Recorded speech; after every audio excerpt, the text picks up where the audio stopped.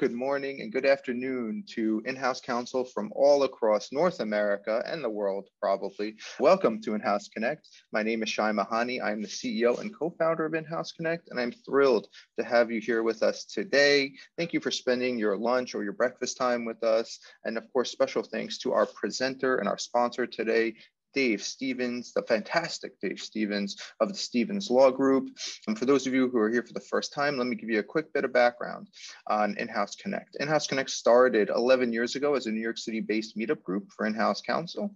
Every month, In-House Connect would organize free CLE classes, which were followed by cocktail networking receptions. And every 6 months or so, we would organize fun and festive networking mixers. Over the years, we've helped thousands of in-house counsel connect with peers and outside counsel alike. Everything was going great, and then COVID hit, so we couldn't meet in person, so we met online, but it's been a fantastic transition. I'm sure all would agree. I certainly agree. You know, now we can attract a much larger audience of in-house counsel, truly from coast to coast. And we've been able to facilitate way more networking and relationship building, and we've been able to feature excellent speakers like the one we have today, who I'm going to introduce in just a few moments. This is actually our 13th event of the year, and I'm curious, is this your first IHC event? Have you attended one in the past? Let me know in this poll. Let's get going with today's event. Key strategies for protecting IP in contract negotiations. Our presenter today is Dave Stevens. Dave Stevens' IP practice includes patent prosecution, transactions, due diligence work, agreements, opinions, including validity, infringement, patentability, right to practice, and freedom to operate opinions, counseling, offensive and defensive patent issues, licensing, and litigation. He also serves as an expert witness in technical and intellectual property legal issues and has been called as a fact witness in enforcement actions involving the many patents he has written. He's also an expert in copyright, including software, publications, products, and artworks, and other copyrightable forms and open source issues. He works with foreign IP firms and foreign clients with respect to domestic and international patent prosecution, including patent cooperation treaty work. Dave is dynamo in IP. There's literally nothing, if I had an IP question, I'm sure Dave knows the answer to it. So we're very excited and glad to have him here to help us understand how to mitigate IP risk in contract negotiations. So with that, I will turn things over to Dave. Thank you. Thank you so much. And thanks everybody for being here. It's great watching these numbers climb. So we're going to talk about protecting your IP in contract negotiations. And a little deeper in, we're going to go into specific sections of contracts for examples, but put in any questions you have in chat. I'm happy to talk about any particular sections. We can do the questions and answers too, but I'd be happy to take this sideways and look into another section that you guys are interested in. And we'll get a feel for it as we go along. Primarily what we're talking about, anybody who's seen it in my other talks, they've seen this graphic before. It's the closed innovation, open innovation illustration that you often see in the Chesborough world. And basically, if you look at the closed innovation, this is the old school type companies where innovation is kept clamped inside of a company. Well, that's just not that's not reality anymore for, certainly startups and really any company that is dealing with technology. And I like putting this illustration up because it shows you kind of from a visual standpoint that IP, intellectual property, trade secrets, and patents, copyrights, all these things, they end up getting transferred in and out of your company in many, many ways, whether it's certainly, public with your advertising, transactions, joint development activity in your business. And you really need to understand the functions and operations of your company and where IP is flowing around to understand how to protect it. And how it's flowing around and how you allow it to flow around is really based on your contracts. It's based on, starting with NDAs, any kind of confidentiality agreement, any interaction that you have on the outside, you're going to be governing what is happening with your IP, how you are allowing others to use your IP, and how you are protecting it internally and externally. Now, the goal here, and I'm imposing this goal here, is it's what I want every in-house counsel to achieve. and that's to be an expert IP strategist. And I know lots of you reach out to your experts and people like me. You're looking for advice. You really want to just hand it off and say, look, you're the expert here. Tell me what to do. And I'm here to build up a little bit on your side to make you an IP expert.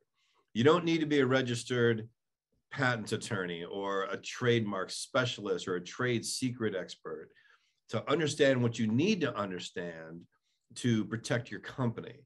You want your outside experts. You want your round table, as it is, right? You want your experts to call on it. But day to day, sometimes you need to act, you need to move, and more importantly, you need to manage outside counsel and experts that you're using so that you understand what they're providing you and what that value is. And you spending a little more time just studying a bit on what intellectual property is and how a company uses it, how your company can use it as a strategic asset, it can really help you in that regard. And even more importantly, I think it helps you become the internal strategic expert, not just the person who's managing the contracts, not just the person who is advising on how to file patents and trademarks and budgets and all these different things. You really belong at the strategy table when lead negotiators, CEOs, COOs, CIOs, when you're really developing your business plan, you belong there.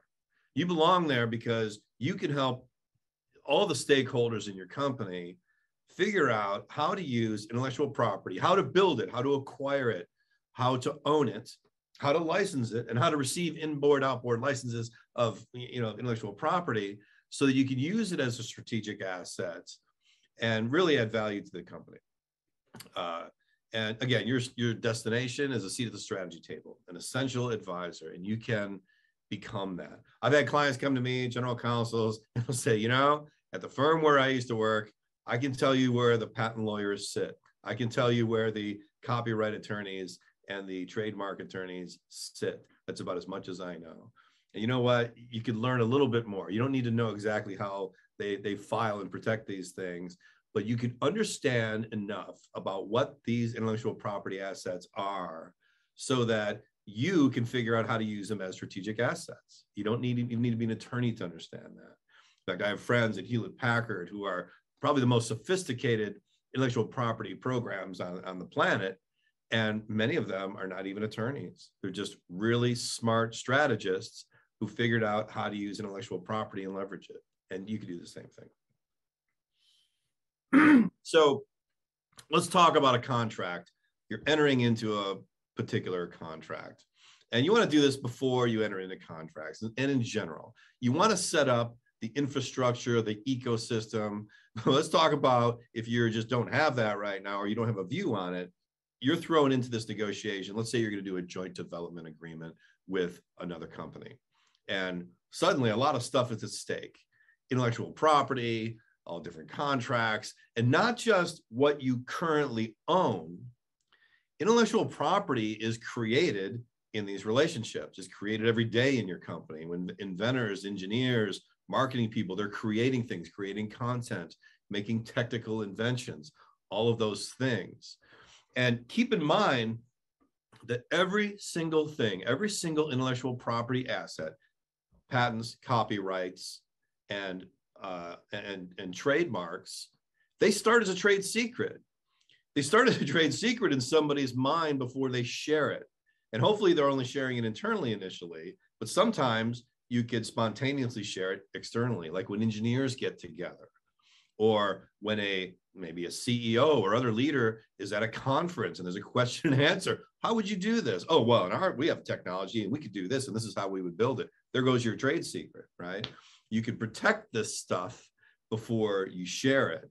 And you really want to understand what those things are so that you can at least put this infrastructure in place, not to put barriers up for the business negotiators and people who are driving the business, but to have this infrastructure so that whatever they create, technical, marketing, content, even artistic stuff, you can protect that stuff before it gets out, while it is still a trade secret to your company, right? So pre-contract, you want to do an assessment of what you have. You can even do a formal audit. We do audits all the time. We go into a company, and an audit is, I know it sounds scary like a financial audit, but it's a very positive thing. You do a triage on every single thing you have in the company. You talk to the technical people, the engineers, the product people, the marketing people.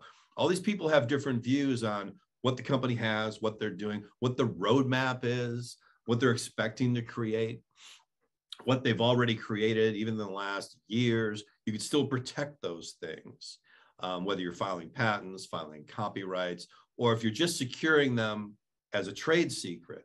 And you have to deliberately do that. So in the pre-contract phase, you're doing the triage, you're looking at what you've got. During the activity under the contract, that's when things are really in play, especially when you're creating new things. Because imagine you're in the joint development agreement, right? You've got NDAs, you've got joint development agreements, multiple agreements at stake. You even have vendor agreements if they're making something for you. You have all these different types of agreements, and you want to make sure that you understand and that you've postured the company so that you can protect the intellectual property that is yours. And in things like joint development agreements, I mention that because many things, even though they're not even called joint development agreements formally, you're jointly developing things with people on the outside, right? Here's a good example. There's a company, a very large European company that was looking to solve a problem. And the problem was, we want to read 40 million smart meters simultaneously every 15 minutes, bubble up the data and mine the data, right? And this big company didn't have that expertise, at least didn't think so. And what they did is they sent out kind of this open problem statement, and they wanted a product to be built to accommodate that, right? So they did. A software company built it. Now, this company that built it, they ended up with all the intellectual property. They just took this high-level problem statement. They built this product, filed patents, did all these things, and they owned it. Now, the company that hired this vendor could have done it differently from the beginning.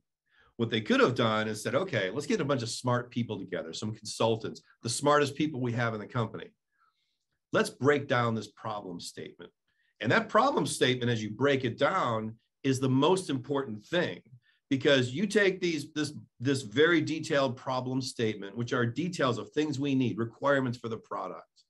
Some of them are technical questions or problems that need to be solved.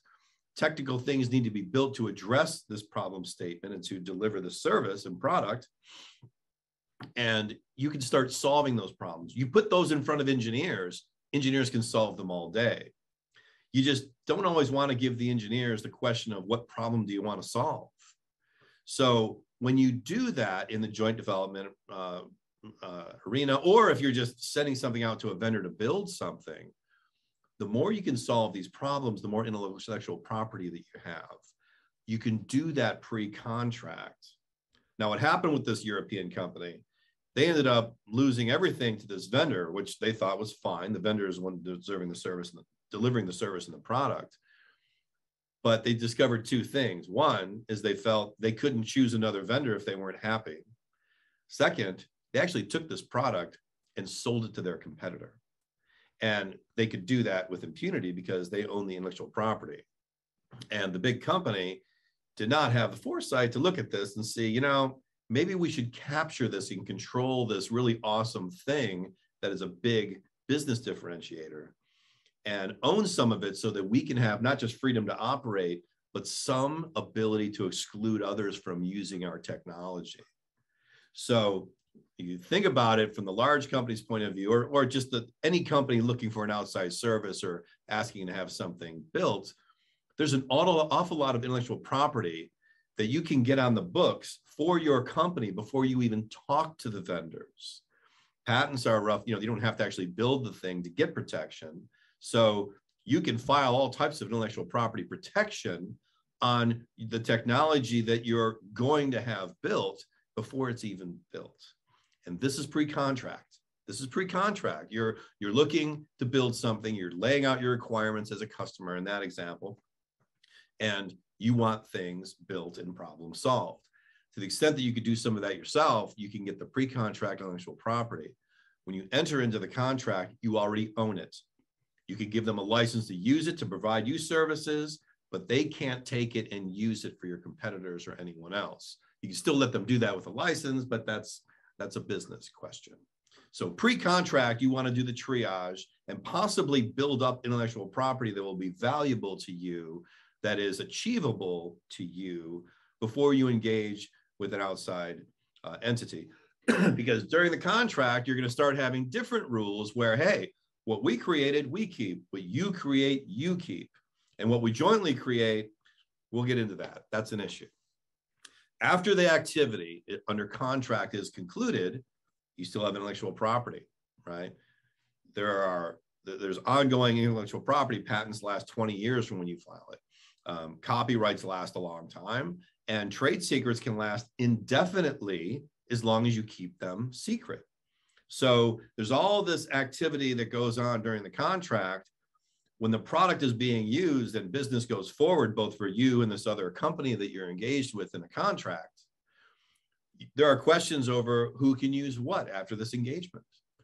And you want to ask those questions, preferably pre-contract. So when you're negotiating the contract, you can know when this stuff is created, who owns it.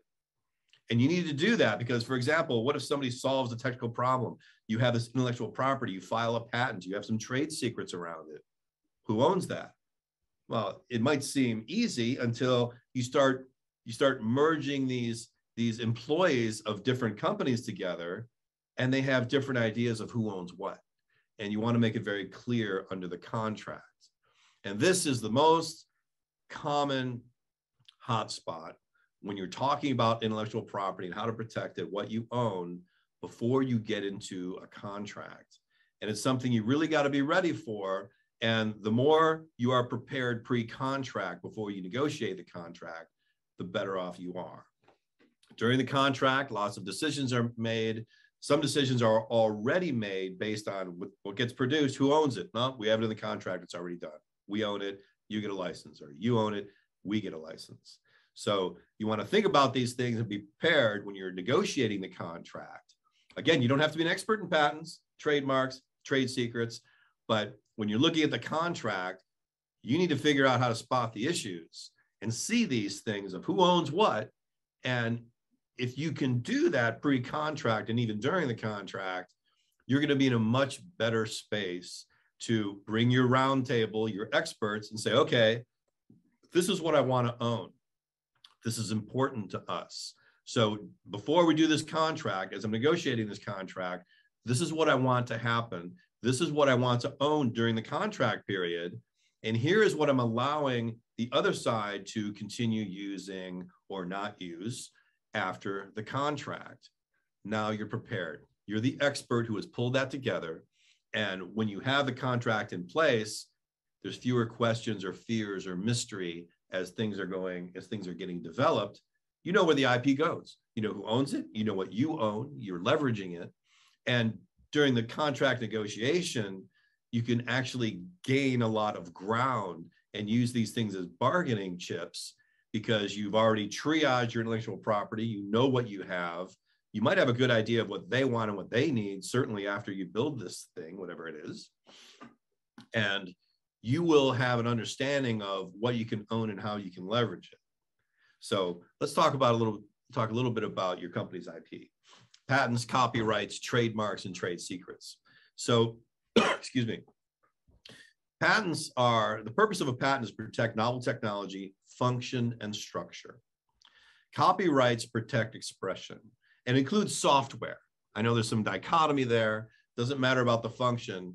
Copyrights protect your software. Think about source code. Think about things that, the ultimate expression comes out when the software engineers are creating things, and you can protect that actual code, right? And that protects you from when your code gets stolen, for example, and they blanketly use your code as you wrote it. That's a copyright infringement, and that's the protection that you get for software, for example. For patents, it's much broader. It doesn't matter how you write the code. It doesn't matter how you build your widget, your design, your systems, your device. Patents focus on the function. So however they build it, patents are much more powerful and you get much more coverage. Design patents are aesthetic, design, look and feel type of thing, similar to copyrights, but it gives somewhat different protection. They're also much less expensive than patents. And they have different life cycles. Patents have 20 years from filing. Design patents have 15 years from grants. Copyrights life plus 70 years, and varies too, depending on your corporation and when you developed it and things like that. I included a link here that lays out more of life scales of copyrights and things. Trade secrets can be protected and can be kept indefinitely for the life of the company, as can trademarks, because they're based on use. And as long as you protect all of these properly, you understand what they are, you can understand the life cycle of these things. Keep in mind, and this is the last note on this slide, is that every IP asset begins life as a trade secret. I think I said that already earlier. I keep echoing it because it's so important. To understand your IP, to protect your IP, you have to understand it at its origin. And when you're developing or even you're selling a product to a customer, whatever it is, every IP asset begins its life as a trade secret. So you really want to lock down your trade secret program, your system, understanding what they are, and hold them very tightly. Because when you're in negotiations, once you let out a secret, somebody has that secret, you won't likely be able to tell if they've taken that secret and used it. That's why you're keeping it secret. You're keeping it secret because you're capable of keeping it secret. It's something that no one sees or understands. It might be the algorithm in your software. It might be something about your device that they just can't figure out by taking apart and trying to reverse engineer it. All these things, especially software algorithms that are in your source code. No one will likely ever see that unless they're able to tease it out by playing with the function of your product. I had a client that had a ophthalmic device. These are the devices where you go see your optometrist and they're testing your eye, they're measuring your eye, they're doing different things to test for disease and measuring different optics. And he had a device that he filed 150 patents on or more, but he had some trade secrets. And what's interesting, and he's disclosed this already, is that there was part of this that was a trade secret that made it impossible to even copy this thing. And there were some companies that took they ordered the product, they brought it overseas, they took it apart, and they tried to copy it, and they put the thing back together, and it wouldn't work. Even the original device wouldn't work because they couldn't figure out how to calibrate it. So forget about copying it. They couldn't even put the thing back together that was built for them. They sent it back to him, and he saw that they took it apart. He saw that they didn't properly put it back together because they didn't have the secret. The secret was the missing component was a human eyeball. And they needed humans to actually calibrate these things in the factory. And that was one of the many missing elements. So trade secrets and patents used in combination, these things can make your secrets infallible. And it's very important to keep these secrets and protect them and understand what they are. So when you're in negotiations, when you're selling to customers, when you're maybe designing a device custom for them, if you've got that human eyeball element that's your secret, you don't ever want to share that. And if you do share it, then we'll talk about trade secrets a little bit more, but it's important to keep them locked down, but at least to understand when you're going in there, what to divulge and what not to divulge. And if you have, lead negotiators, other people involved, engineers involved, engineers love to talk about things. They love to talk about details and cool, complicated things. They need to be very well educated about what trade secrets are, what they should be disclosing, and what they should be keeping secret and why. Okay, every IP asset begins life as a trade secret. So what do you audit? Now, life in intellectual property, especially around trade secrets, doesn't begin and end with the intellectual property that you register. Trade secrets should not be a mystery to your company. In fact, you should have them at least understood and even documented. And these can include things like, business contacts, customer lists, right? These are not just the things of Office Depot and other companies that are just supplying things. This is internal information that helps your salespeople be, Johnny on the spot and Jane on the spot so they can get in there and make sales. These are secrets until they get out. So all of this information is very important. And you want to look at what really differentiates your company. What gives you the edge over the competitors? What are your customers really like? And what does your company depend on? And these can be secrets that you never divulge. They can be secrets that become patents, copyrights, and even trademarks. And you want to make sure that you kind of socialize this when you're asking the question of what is your intellectual property, right? Talk to your inside business units, your wiki, special expert, partners, customers, publicly owned technology. You may think, wow, that's not a secret. Well, it can be, because you can have a lot of stuff that's out there in the public, information generally, and it may be scattered. And internally, you might have information that kind of pulls it all together and tells a different story, a very secret story. For example, let's say that your company is aware of hundreds of patents that cover a certain thing, and your way of designing around them, your way of avoiding infringement. Or if you have information on a certain technology that everybody's kind of missing out there, that you can even get these components that are openly for sale, but the way you put them together and the way you set up your manufacture makes, is a differentiator for you. So all of that stuff is trade secret.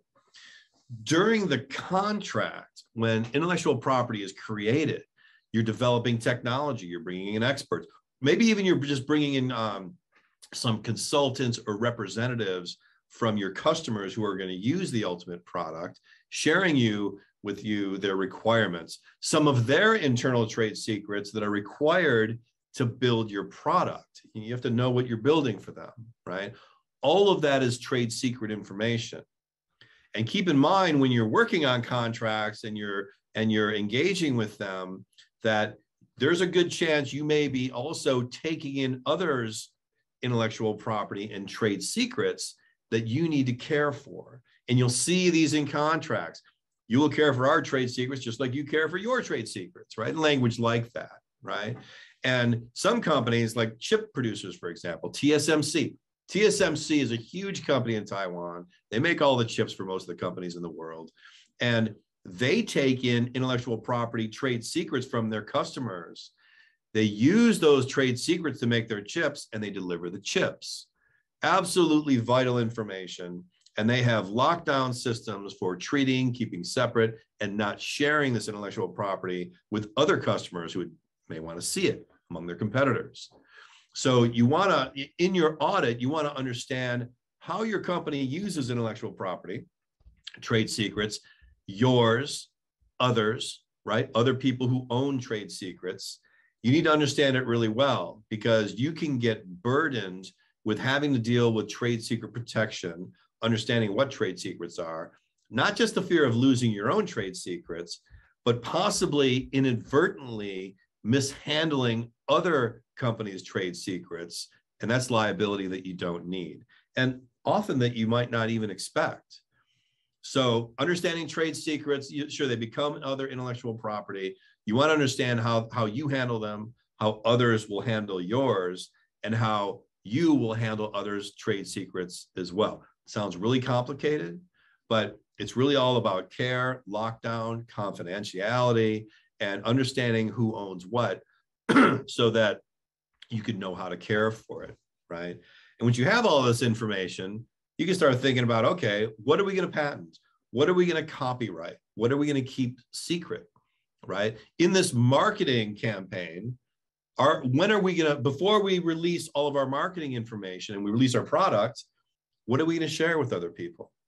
You can imagine that Apple does not share its designs, its trademark names, or anything else about their products before they release them. However, they need to share that information with their business partners, companies that are putting together their phones and their laptops and their iPads, right? This is trade secret information that you might receive from a company like Apple, or you might be Apple who shares this information with your vendors. And you want to keep a very close lock and at least an understanding on how your trade secret information is shared. And, it starts internally. You have to educate your employees as well. All of your employees, even the person working at the greeting desk at your front door. Everybody has to understand what your trade secrets are and how they're locked down. Locked doors, passwords, all these things. But there's so many opportunities for sharing trade secrets inadvertently. You really got to understand where those holes are. Going back to my image back on slide number 2, you see this stuff leaking out, and you don't want it to be a leak that you don't intend. You can let the stuff leak out. In fact, it might even be part of your marketing campaign, right? Some mysterious leak. But you want to understand and have control over your trade secrets and whether you deliberately leak them or if you lock them down and keep them, right? So audit what you own, dig deep. Let's talk about confidentiality. This is kind of the core of things where, you see these in contracts all the time. And in fact, I think In-House Connect recently did a talk on NDAs, right? And I hear all the time, they'll say, do you have an NDA I can use? Some startup company or some individual. I know they're worthless. Nobody can ever enforce an NDA, but I feel like I got to put it out there, so that I look serious. And that kind of attitude frightens me, right? So when it comes to NDAs and anything that has confidentiality, confidentiality is a part of just about every contract, certainly around trade secrets and intellectual property. You want to really understand it well, because when you start sharing trade secrets, or however you're protecting trade secrets internally, externally with partners or anyone else, you want to understand how your confidentiality language is crafted and used and what the risks are, right? You want to limit the exposure to those who actually need to know for sure, right? What is being disclosed and who's going to see it. So when you're looking at these outside entities, there are people there. There are people that are looking at your stuff, these human beings, and you want to control their behavior.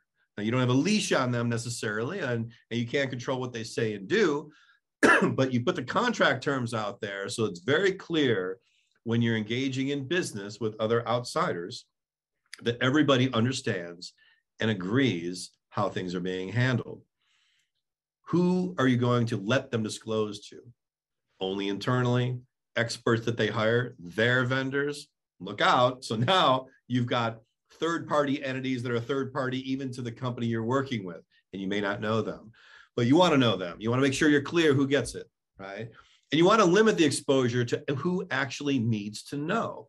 And you should have a good understanding of that, especially if you're doing some type of joint development agreement where you know their team, they know your team, you know what kind of operations and business behavior is expected. So when you understand that, you want to know who's actually seeing it, or to have a good understanding of what groups are going to see it internally. So you know the people who are attached that are actually seeing your stuff. And you also just don't want to freely let them share it around the company. Put it on the internal wiki. Hey, here's a bunch of trade secrets. We're building a customer product, right? No way. You want to have control and understand who actually sees this stuff, right? And if you can, require a list of people who actually need to know and who are actually going to see it and why, and validate it. And once you have that, it's not just you, this in-house counsel, general counsel, lead negotiator, who is really making these decisions, right? I mean, you want to be able to advise people, but there are people out there that are in the front lines that are doing this. And there are managers, CEOs who have objectives and who have reasons for engaging in this outside business and exposing potentially the intellectual property. And they should know, what's being disclosed to who and why. Because if you think about it, if they understand what your differentiators are, your trade secrets and your other intellectual property, their decisions might change based on what this other outside entity is requesting or demanding to see of your intellectual property. So you need buy-in there, because you don't want to be held for those mistakes where, oh, we're just using the standard language, this is what everybody does. No, you want to make sure that everybody understands what the objective is in this business contract arrangement, the negotiations that lead to interaction with outside entities, and who's going to see the trade secrets, who's going to own the resulting intellectual property, and what are they going to do with it, right? And you want to be really careful when you limit the different obligations, right? So trade secrets are a really tricky one, right? And with regard to NDAs or any other agreement where you have confidentiality, as we talked about earlier, trade secrets can last forever as long as you keep it secret. But what happens when you put a limit on your NDA saying you need to protect our trade secrets indefinitely? Well, careful with that word. If a judge looks at that and says, boy, looks like this contract is indefinite, now you got problems, right? So indefinite contracts can be at risk, and invalid contracts can kill trade secrets. Scary thought. I want you to stop and think about that for a second. You have a contract that talks about trade secrets that could possibly be indefinite. You engage in a business agreement, some type of discussion arrangement. You don't even build a product for somebody, right?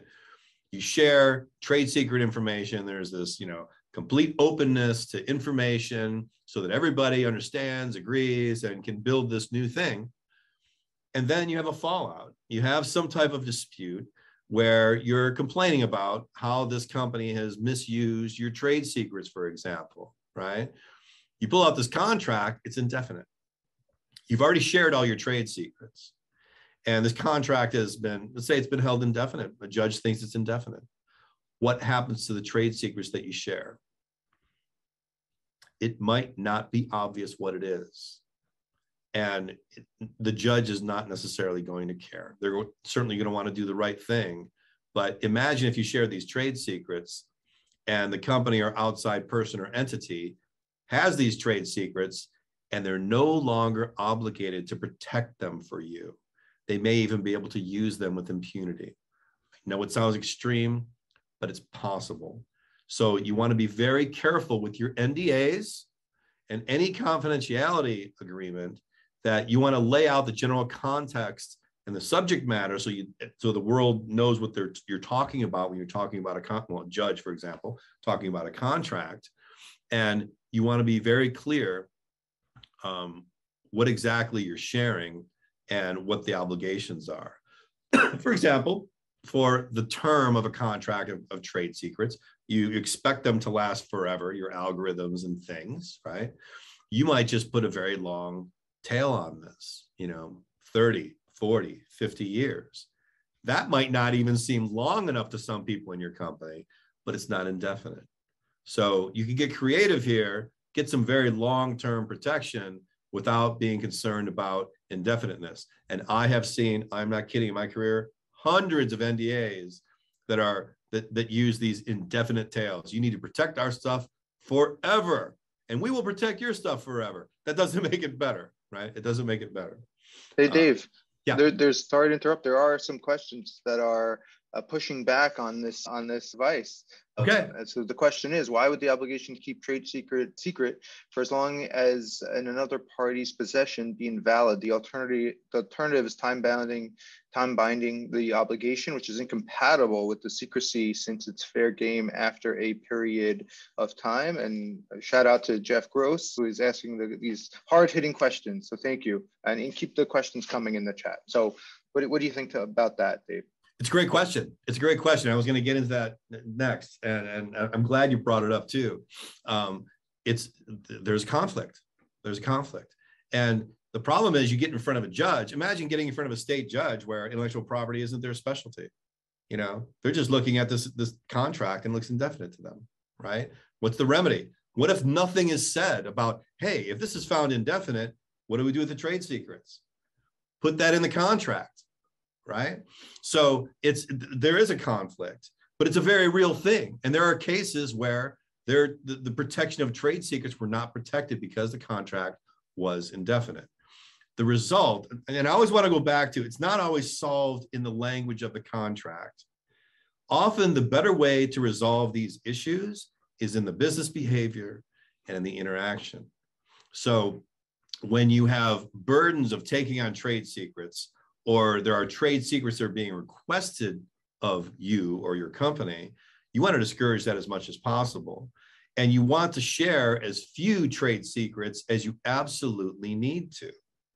And often they're brought out with, these obligations of, look, we need to understand how this is done, what it's done, so that we can complete our business together. Well, you're better off trying to work around that behavior so that you can actually deliver the product without disclosing your trade secret. Also, when it comes to disclosing trade secrets to another company, sometimes it makes sense, and this is really a business decision, to share your trade secret so that they also now have ownership of a trade secret. You can license them the trade secret, and you still have the trade secret, right? So as long as you both keep it secret and you have this understanding on how it's being used by them and you, then you can get around loss or leakage of trade secrets. So therefore, they're gonna hold this trade secret as valuable to their company as you do to yours. So if I'm understanding, I'll sort of paraphrase. So if a trade secret has to be secret and we put a 30-year time limit on it, at the end of the 30 years, it's not a trade secret anymore, right?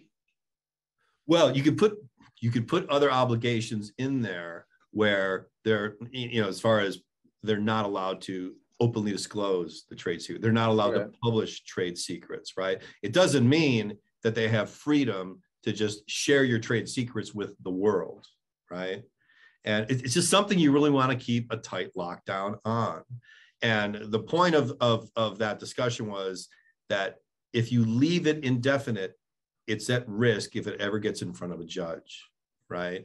There is no 100% solution to this, but there are ways of working around it. So first of all, don't disclose your trade secrets if you don't have to.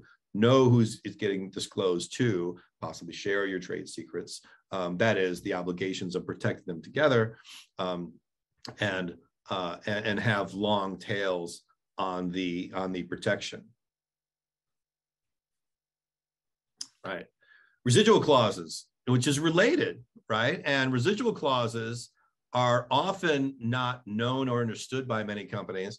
It's essentially what built Microsoft, right? And it goes way, way back, where residual clauses enable parties to interact to a conversation sharing trade secrets, or even patents and other intellectual property, to get a free license to them just from their discussion, right?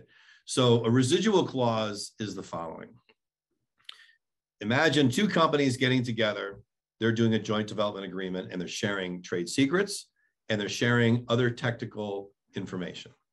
And this trade secrets might in the future become patents, they might become copyrights, and they may remain trade secrets with the company. So the way a residual clause goes, that if our technical people go in there and they hear your technical information, trade secrets at the time, or any kind of information or technology, if they leave this conversation and through other operations inside the company, they inadvertently use your technology and incorporate it into their product, inadvertently, without the intent of stealing technology, they get a free license. They get a free license. And so when a residual clause is at play, and there is a recipient of most of the trade secret information, often what they'll do is send in their technocrat that has an excellent computer level memory, visual memory, and they can leave with all of that technology and all of those thoughts and ideas, and they can likely incorporate those things into products.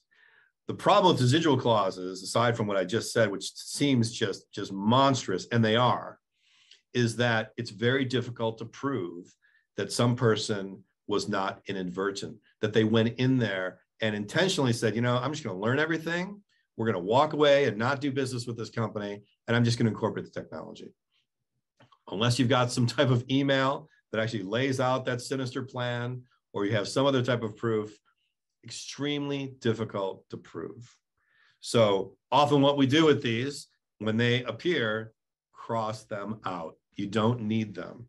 In fact, you can just do it on moral grounds because they're very difficult to deal with, right? And so if you disclose trade secrets in this discussion, and maybe you just filed the patents or you're going to file the patents, even if you did your pre-contract triage and protected everything, if they walk away and incorporate these things, they get a license through their residual clause, and you don't, they have no accounting back to you, right? So when you see these, you want to strike them out, right? They essentially become the IP of the recipient, even if they are protected with patents and trademarks or anything, or copyrights or anything else. Now, you can counter this with in many different ways. You can restrict these things. You can also, of course, not disclose your trade secrets, but it's not foolproof, right?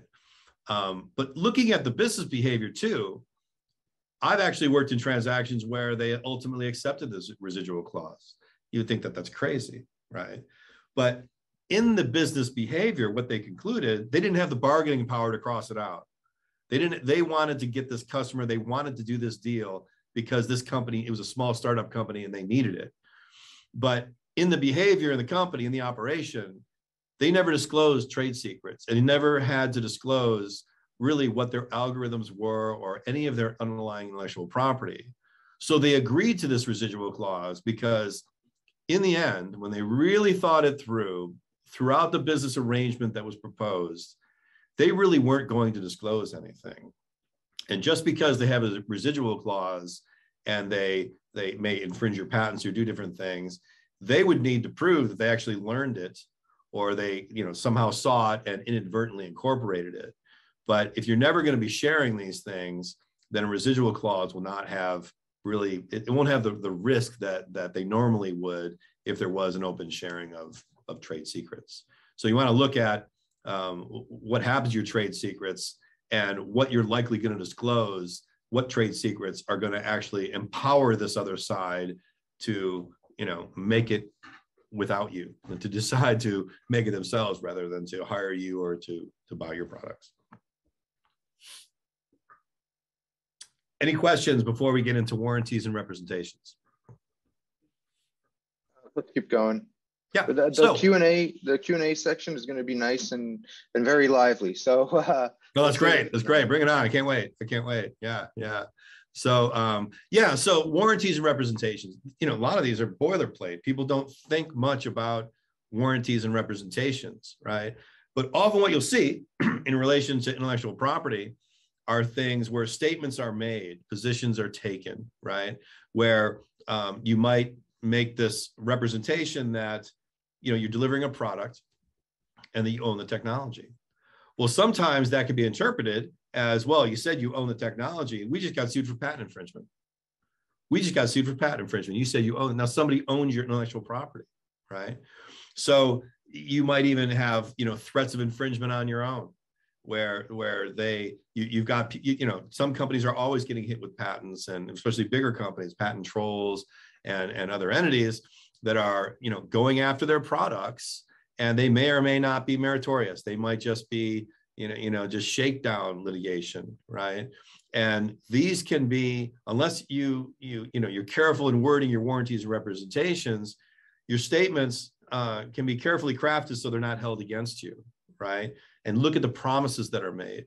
So for example, you might even, I've seen this before, where it says, we warrant that we do not infringe any third-party patents, any patents that we don't already have a license to, right? You can never make that statement. You can never make that statement because patents are constantly being filed. They're being prosecuted in the patent offices, both in the United States and around the world. You don't know what claims are coming out of that process, and you can't even see them. When you file a patent, it's kept secret for 18 months in the United States. And it can be even longer if you request that it not get published, right? So no one can even see it. this cannot be ascertained. The risk cannot be ascertained. You cannot make that statement that you don't infringe patents, and you can't say it without any qualification, right? Trademarks, you could say that, yeah, we own our trademarks, they are registered, and we have a right to use them. So there you go. There's a registered certification that you can use the trademarks. Copyrights, similar, right? Patents, you can't do it, right? So the best way to limit these things is based on knowledge. And these are usually very logical and accepted, where they say, you know, to our knowledge, we do not have any threats of intellectual property, any credible ones, for this product that we're delivering to you, right? So rather than making these blanket statements that sound, you know, oh boy, we're standing by our product. And often your customers will say that. We want you to stand by your product. You own this product. Promise us that you don't infringe any patents out there. Can't do it because they can't be ascertained. And that's the best logical response that you can have when they're really pushing this language on you. And you have to understand this level of patents and copyrights and other intellectual property to be able to push back. And your ability to push back is your ability to have the knowledge and the understanding to give them reasons why what they're asking for is not reasonable. We can't agree to this because we cannot ascertain whether or not we're filing, you know, millions of patents that exist in the world. Everybody essentially infringes some patents somewhere, right? But not every patent is being enforced. Not every patent owner cares. And some of them you just never know. They have different languages, very complex, very nuanced. So you could have a discovery later where you have, you know, some type of infringement issue that you couldn't possibly have ascertained when you signed your contract. Indemnities and defense. And how are we doing on time, Shai? I want to make sure that I don't run over. This is one section I want to spend a little time on. We're good. Good. Okay, good. Yeah. Indemnities and defense. These are promises that, so when you're delivering a product to a customer, you're going to stand by your product, right? And you stand by your product, not by saying that, you know, promising we'd never infringe any patents out there, but if you get hit with a patent lawsuit or copyright, some other, you know, trade secret theft or something, right? Where we're delivering your product, we're going to defend you. We're going to take over the case and defend you against this accuser, right? Especially if a threat materializes into some type of lawsuit. And we're going to indemnify you for any damages that occur. So they're going to pay for the legal defense. You are going to pay as a product person, a company delivering a product or a service. You're going to defend them, and you're going to indemnify them if there's any kind of judgment against you, right? So what are your risks here? Well, it's very important to understand that you want to put limits on this, because if you have an open indemnity or defense, you could end up fighting every battle that this customer or other entity, vendor, or someone else, any battle that comes after them, and you'll need to pay for the defense and the indemnity. You want to put limits on it. Number one is you want to get control. So if there is a threat and it really is against the product that you delivered, you're going to want control over this thing, because if they're going after one customer, they're going to go after all your customers. In fact, that's how many patent trolls, patent entities, enforcement entities, that's how they go after companies. They don't want to go after the product producers necessarily. They go after the customers. Customers settle faster. There's more exposure to these customers, and it's usually easier for the enforcement entities to deal with them, right? They can get more out of them as a group than they may get out of you as a product producer. You're selling wholesale, they're selling retail, right? So you want to have control over this thing, and you want to take over the defense because you want control. Although it is expensive, in the long run, you're better off because you're in a better position to get global settlements with multiple defendants rather than, you know, allowing some company to fight their own battle and come to you with the invoice, right? So you want control.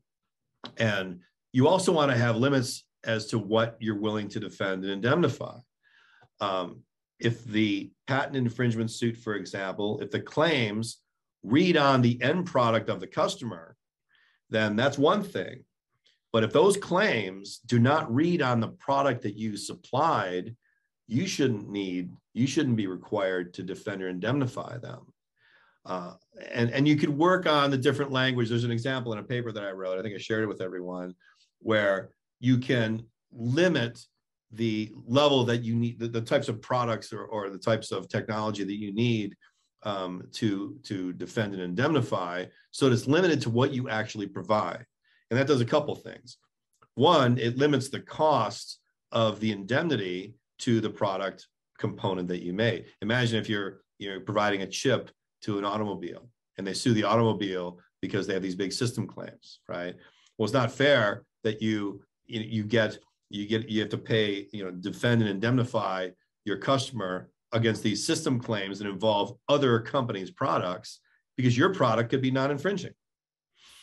So you want to limit those, and you want to limit to what you're going to defend and what you're going to indemnify.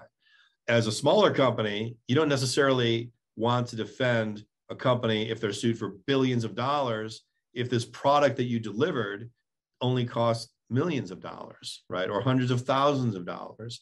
So you can put limits on the total indemnity that you're willing to pay, and also the limits to the types of defense that you will take on. So these types of limits are very important, because indemnities improperly written and defense promises, they could run you bankrupt. They could run a company bankrupt. And with these reasonable types of limits, you can manage the indemnities and the defenses. And unless you're really careful about these limitations, they could really run beyond what you expected to pay and what type of responsibilities you're willing to take on. So you want to lay out very carefully, in my paper I do, that talks about the types of cases that you're willing to indemnify, and the obligations for the customer to turn this over to you, give you all the information that you need to defend the case, and also limits on the specific remedies and what you're willing to pay in case there's a loss. So there's lots of other sections we could talk about. We talk about further in the discussion afterward. But it's important to understand, again, the basics. Understand what intellectual property you have, and what are these things? What are these assets? Do you have a program that protects everything? Put this program in place pre-contract so you're not scrambling later, right? Trade secrets, for example. For trade secrets, you have to prove that you have possession of the trade secret before somebody allegedly steals it. So you want time-stamped evidence of that trade secret, even if it becomes later a patent or a copyright or a product that gets disclosed, right? You want to be able to put a timestamp on when you had possession of this trade secret before it goes into play, before it gets exposed. That way you can prove if something's been stolen or somehow misappropriated. So pre-contract, you want to be all over it. You want to understand your intellectual property, what you have, what's going to be created. And you want to be able to negotiate the optimum terms of the company that protect your IP. So that's all I have. I want to thank again everybody for coming here. In-House Connect. Shai, you did a great job as usual. Thanks so much for including me and giving me your time. And I'm happy to stick around as long as anybody likes to answer any questions. Awesome. So thank you, Dave. Lots of great questions came in. So I'm going to do my best to group them under topics. So first, I guess a basic one. Can you discuss the difference between confidential information and trade secrets? Sure. So they're interrelated, right? So trade secrets themselves are, in order to be a trade secret, this secret needs to have value by its secrecy. So it's something that's not out in the public. It's something that is valuable to your company. And we're talking, business lists. We're talking about technology and specific things, right? And that's an entity. And a trade secret is an intellectual property. And if you keep it secret, you take the steps to protect your trade secret, and you have a system and program so it's not accessible by anybody outside the company. You have an intellectual property asset. Confidential information is basic information that is kept confidential based on the contract. So trade secret is protected based on your behavior, your secrets, and how you protect them. Confidential information is what you're imposing on this other party to keep secret, right? And it may even be things that are, not necessarily viable as a trade secret, right? It might not be a trade secret. It might even be a discussion of, hey, we're planning this business line and we're just gathering information. If that's in the hands of some other company, they might say, hey, I'm going to go do the same thing. There's not enough information there necessarily to protect any kind of technology. But the fact that, say, that Intel is going to go into a very specific type of chip technology, they're going to start investing in a certain technology in a specific IoT, that could be valuable to AMD, for example. Just this direction or movement can be kept confidential, right?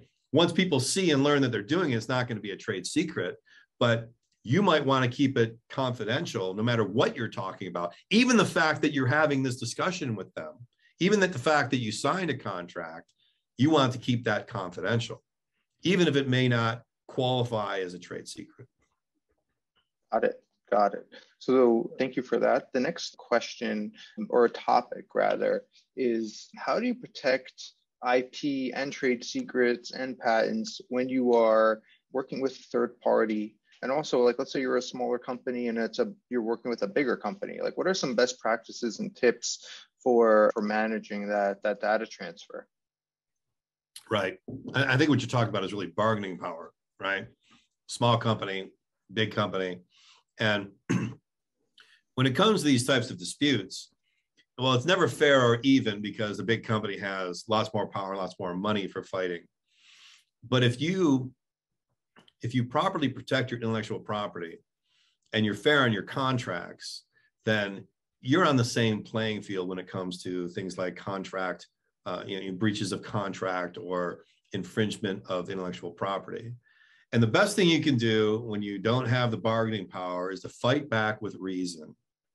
And often, when you hire lawyers and you're dealing with a larger company, big companies don't necessarily want to have that reputation of beating up small companies, of imposing difficult language on them. And I hate to mention any companies, I won't mention any specific company, but there are some big companies that really are truly abusive, historically abusive.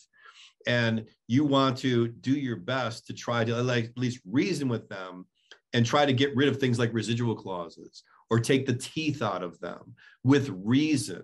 And in those negotiations, you can usually get them removed.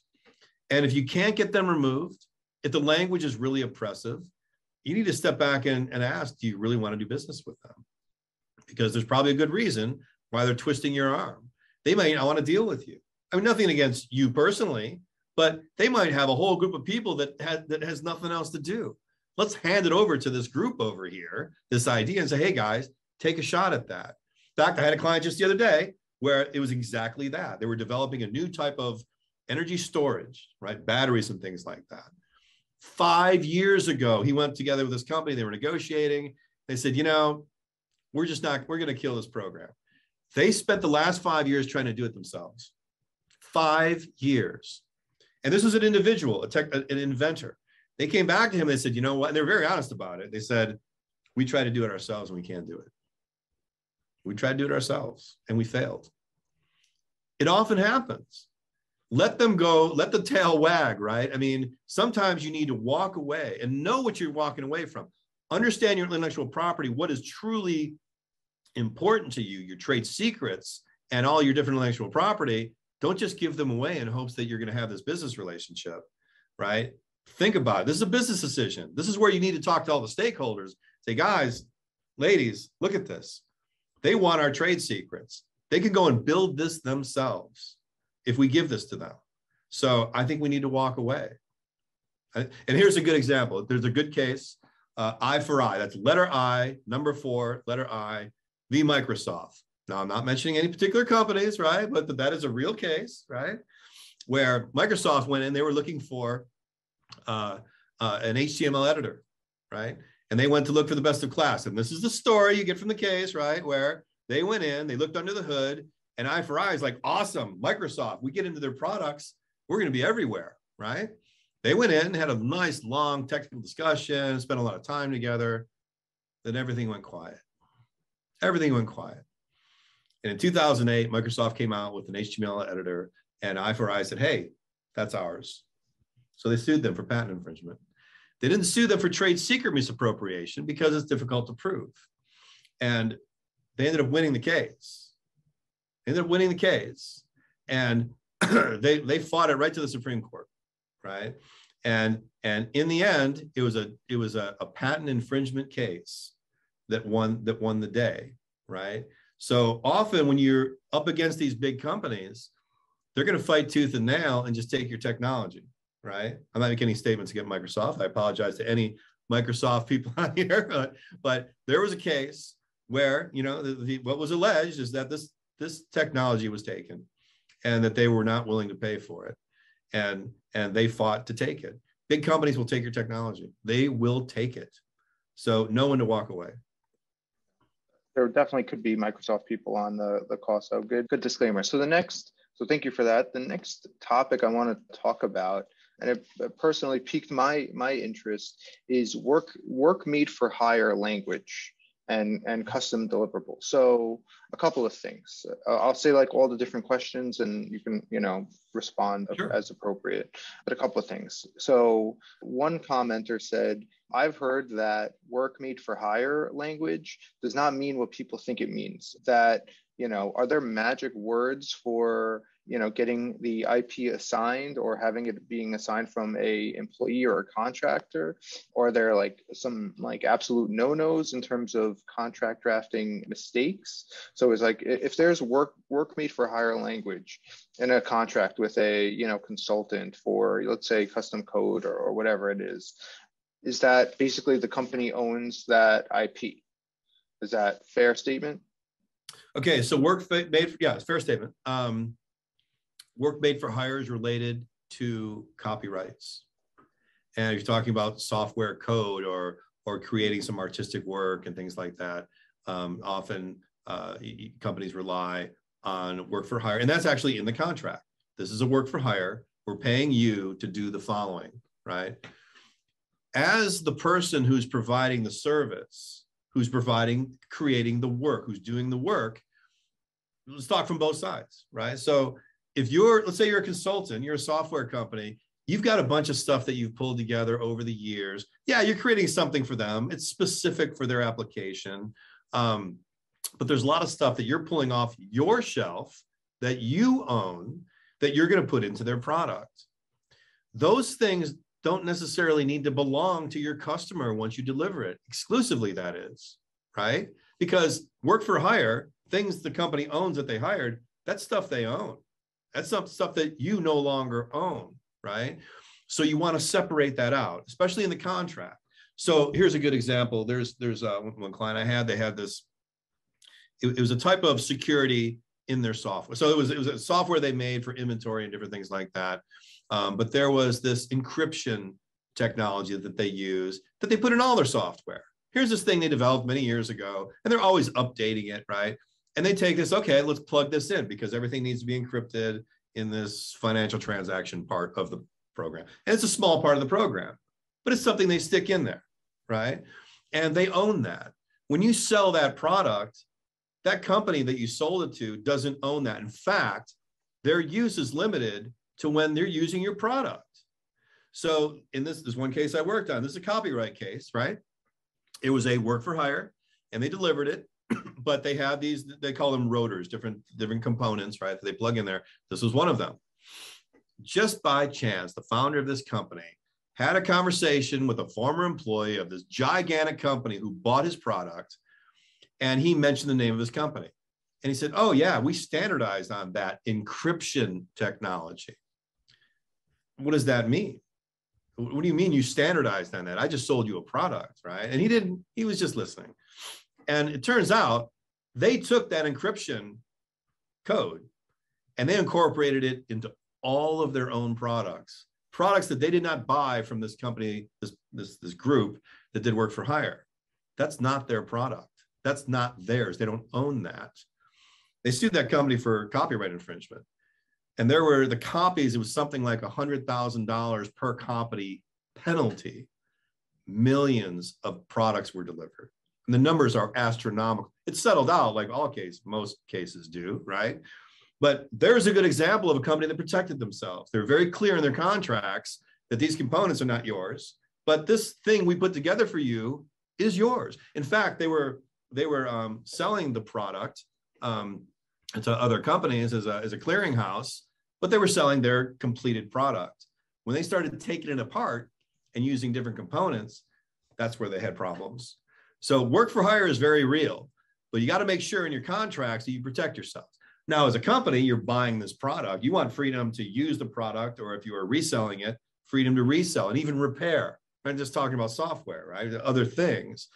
So you want to make sure that you look at your prospective business arrangement, what you expect to do in your roadmap with this thing, and be very clear that we own this so that we can do this, right? We don't want to take your stuff apart and inappropriately use intellectual property that's not related to what we bought. We want to be able to use this product. Now, if they're going to take these components and use them on other stuff, it's different pricing, right? You probably won't mind if they use your components as long as they pay for it. So you want to really look very carefully and think through how this product is expected to be used, how it could be inappropriately used, and just build it into the contract and understand it and use it, right? I have another question. Let's say we're in a work made for hire situation, and the clause basically says upon full payment of the fees, this shall be a work made for hire. Like, payment of full payment of fees is it's a conditioned precedent essentially, right, for transferring the IP. So let's say buyer doesn't fulfill that and doesn't pay. Maybe there's a payment dispute or what, maybe they just run out of money. Who owns the IP then? Yeah, well, that's settled in the dispute, right? So it's a very good question. And you want to have that language in there too, is that, again, it's not even just broadly that, that is the work for hire, that this event occurs upon payment. If there is non-payment, you want to put in specifically what you want to happen. And it's all fair, right? So if there's non-payment, then the customer, however you say it, is not allowed to use this product. They don't own it. They don't use it, even the part that we created custom for them, right? So you want to be very clear in the contract what that is. You want to be friendly too. You want to be able to have an open business relationship so it doesn't disrupt that. But you don't want to necessarily rely on, if you don't pay, that's not a work for hire, right? Because it is a work for hire because you're working, you're building it, you're making it, and you're being hired. You might end up with just a contract dispute where they owe you money, right? And you go and fight that. And that could be smaller than what they do with this product and take and use it. They're not going to be able to openly use it if they don't pay you. And what if they use it in ways that you didn't contemplate, right? So you want to be very clear on what occurs upon payment. Got it. So next series of questions are around indemnification. And this first question really speaks to me because it happens a lot. When getting an IP indemnity against patent infringement from a software licensor, is it critical to push back against the typical exclusion for infringement arising out of combining the product with a third-party product? Since most software-related patents tie to computer hardware that would likely be owned by the user, it seems like this exclusion could, swallow the entire indemnification provision. Is the questioner, being too technical, or is this a legitimate concern? It's totally legitimate concern. It's very easy to back out. Well, it can be easy to back out of indemnity obligations if they say, hey, we just supplied a component, and this is not about the component. They're after your product, right? What you want to do is to, as much as you can, you have bargaining power, is to try to get in the restrictions where if you, so you're the one who wants to receive the indemnity, right? So let's look at both sides. So if you're the one who's looking to be indemnified, you're buying this component, you're incorporating into your product, you're selling your vehicle or whatever it is with this component, right? Is that if this dispute arises over our use of your product And as long as this use is foreseeable, then we want to be indemnified. So let's say, for example, you got a computer chip, a general use computer chip. It's used in a vehicle is a good example, right? Maybe you're using the computer chip for dashboard information. Maybe it's like a GPU or something, right? Or you have another chip that's controlling engine operations, and another one that's combining, the convenience group, lights and seats and all these different things, right? And then the company gets sued on the dashboard use, right? It's the same processor that you have anywhere else, but it's used there, right? And you look at the patent claims, and it really is a patent claim about, this system. So if the claims cover the system and your chip is just a part of it, it's not fair to go after you for patent infringement if you're just supplying a basic piece of hardware. If you have software included that is controlling the whole thing, then looking at the claims, you want to look at the patent claims. And this is part of the analysis, right? You look at the patent claims and see, are those patent claims covering the thing that you covered? General processor, not likely. Most of those patents are expired nowadays, right? Unless it's something very specific, like a quad core or whatever it is, right? But your processor plus software you're delivering, it gets a little bit closer. It's a little more open field. And if the claims cover that, it could be fair. But if it goes beyond that and requires the hardware, and if the hardware is unique, you want to know where the boundaries are, right? So in doing so, you want to lay out the boundaries as much as you can in your contract, where, you could be very specific and say, if the claims are covered directly, if every element of a claim covers the product that we are delivering, then we will indemnify, for example. And you also may want to put in language that says, without making any admissions or taking on any obligations, we have the right to take a look and investigate this before we agree to indemnify. So at least it gives you a first look and understand, because much of what they're seeing is not something that's going to be at your fingertips. The claim itself, confidential information, maybe even like claim charts and things that they've submitted, right? As the supplier, you might not see that stuff. You want to have freedom to take a look at this thing and say, really, do we have liability? And then you get full visibility. Got it. If you're the recipient of technology, do you want both a warranty of ownership and indemnification for third-party infringement claims, or better to tackle that in an indemnity, or both? Like, what do you recommend? Right. So the warranties and the representations are really there to give you comfort and to give you visibility, right? We warrant that we actually developed this technology. And we talked about ownership, right? So you don't want to fight over saying, yeah, we own this technology, meaning we don't infringe any third-party patents, right? You can't ask them, you can't expect them to make that kind of statement, because what I said before, you can't ascertain that, especially with patents, right? That's not reasonable. But you can at least get them to tell you, we don't have any claims. And that better be true, that no one has made a claim, no one has filed a patent lawsuit infringement case against us. No one has sent us a threat letter. You want to vet that out. Say, hey, wait a minute. If you've already got somebody at your doorstep, I want to know about it. Because if they're at your doorstep, they're going to be at my doorstep. That's what you're asking for in the warranties, right? In the representations, that we represent that we have no threats. I have no knowledge of any threat. It might be in the mail on the way, but there's none that I'm aware of right now. And the warranty is that we, you could even put in, you could expect warranties that you have patents that protect what you have, that you have registered copyrights for your code that you're giving us, right? That you have taken the steps to protect your intellectual property, because if somebody comes after us, we want you to go after them, right? And that also kind of brings an interesting issue too, is that many software companies, many software contracts, very standard, that says that we own and develop this technology. This is our technology we developed, right?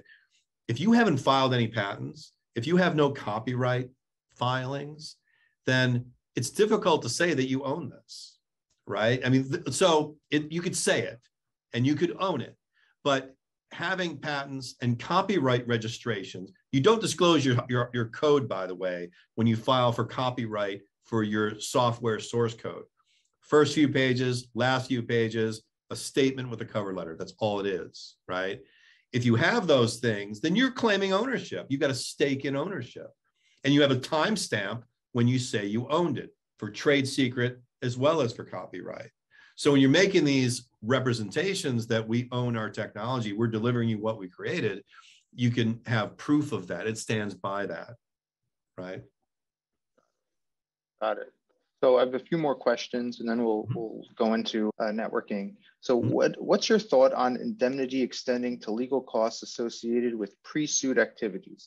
For instance, I could see a desire to not cover legal fees from a non-infringement or invalidity opinion following a patent owner's demand letter and only indemnifying the customer for actual damage. But if the customer doesn't get indemnified for those fees and just decides to ignore the demand letter, does the indemnitor risk increasing liability down the line due to willful infringement? So I guess, and like there's another question, is there a duty to indemnify before a judgment is entered? So, that general topic, I would imagine it has to be like set forth in the indemnity itself as to what's covered, like, investigation costs, all pre-suit, like it's like a special, it has to be in there, investigation costs and so on and so forth. But curious what your opinion is. Well, so I'll give you an example. So in one client, they were making these sound cards way back when you would buy sound cards specifically for your computer and stick it in there, right? And they had they delivered these sound cards to a company that made laptops, very big company, right? 14 months go by, they had a threat and they had a lawsuit against them. Opinions, legal fees in the millions, right? And they said, hey, they forgot about the indemnity. In fact, it was funny how they approached us, the lawyers, that they said, we've been very economical about this. We've been very careful. We've been very prudent and with charging this client. And we'd like you to pick this up and indemnify us, right? And they said, absolutely not, right? Of course, it was one of the biggest firms in the country. They charged a fortune. And I'm sure it was very reasonable in their world, but it wasn't in this company's world. And it went way beyond, the cost went way beyond what they paid for the sound cards themselves. So the company's like, what are you talking about, right? They ended up settling it out. Everybody wants to help each other, right? But you want to make it very clear. This is about control. So if somebody gets a threat, you talk about pre-litigation, forget it. It's threat. Don't care about what happens later, right? And you're indemnifying, right? You want an indemnity. But when you're talking about indemnities, you want to know early, is there a threat? People don't like surprises, right? You get a threat letter, you have 30 days to send it to us and surrender all the information that we need to fight this back. How did you use our chip? Who are your customers? How many did you sell? What is this threat? Do you have any relationship with this company who's asserting the patent against? Open it up. We will take it over. We will pay for it, but you're our customer. We're happy to deliver to you, but if you want this indemnity, you have some obligations. It's no different than if you hit a car in the parking lot and you don't tell your insurance company right away, right? A year later, I mean, come on, that's not reasonable, right? And so you want that language in there, and you want to expect that. You want to expect that hey, it's a big deal giving somebody indemnity and defending them. It's expensive, and if you want that, you're an insurance company now, so you have some demands on your insured, as you call it. I think that's the right term, and you want them to notify you right away. So you decide, you're the one that's under fire here. Do you want to settle this thing? Maybe it's a patent troll. Are you going to let these guys just overspend on getting opinions and, filing an IPR and the hundreds of thousands of dollars? Hey man, we did what you would have done. Can you pay for it? No, you want notice, and it's all about timing. Turn it over to us. You give us all the information ASAP. All right. Last question. Can you talk about patent trolls and buying patents at sales and what you're seeing, how you deal with it, so on and so forth? Right. So, boy, I could do a whole talk on this, but I will keep it as brief as I can because I love talking about this, right? So the best way, okay, let's talk about the companies getting hit with a patent troll, right? The best way to defeat a patent troll is to outperform them and underspend them. And that sounds contradictory when you're hiring law firms, right? But there are firms, there are specialists out there, and you might even have the internal expertise who can beat down these trolls and take the fight out of them, especially if they don't have a history of enforcing these particular patents. Because what they do is they start out, and there's a very common pattern where they go after the easy targets and they'll settle for cheap because that money will fund going after the big targets, right? And you want to be that cheap target, of course, right? But you don't want to give it up very easy. And there's an awful lot of flexibility and ways to wear them down, right? And it's not hire the biggest law firm you can at $1,500 per hour and show them that you mean business. They don't care. In fact, that's the best news they could hear. You're spending hundreds of thousands per month. We only want 50 grand, right? So you want to beat them down a bit. And it's all about discretion. You know, companies, Facebook, Google, their policy, fight them to the ground, right? But they can afford that. They have lots of money. But there's a certain fight you could bring, you know, to the ring that will wear them down, right? Other defenses against patent trolls. It really is all about economics. It's all about economics for them, right? How do you prevent it? You can't prevent it. You can't prevent patent trolls coming after you, right? But it's really a matter of managing it and managing costs. Is there troll insurance? Lindsay just added it in the chat. Is there such a thing? There is there is IP insurance. Right. You can get insurance against, patent trolls. You can. And in fact, it'd probably be great to do a talk on that in general. There are ways, it's very valuable, right? And you can, so when you apply for a policy, it's no different than applying for your life insurance policy. They want to know, how healthy are you? So how healthy is your company? Are you getting beat up by trolls right now, right? So if you're relatively clean, and again, based on knowledge, going back to the confidentiality area, right, is we have not been sued. To our knowledge, we have no threats and those types of things. You apply for IP insurance. It covers trademark, it covers patents, it covers other things, right? And the terms have come down considerably over the last 10 years. And it depends on, of course, the size of your company and what the threat is, right? The area, how litigious are people in your area and things like that. But it's usually worth it. It's usually worth it. It takes a lot of risk off the table, and it's a relatively modest cost. But you want to do it before the patent trolls come after you. First of all, I just want to say thank you, Dave, again, for another fantastic presentation.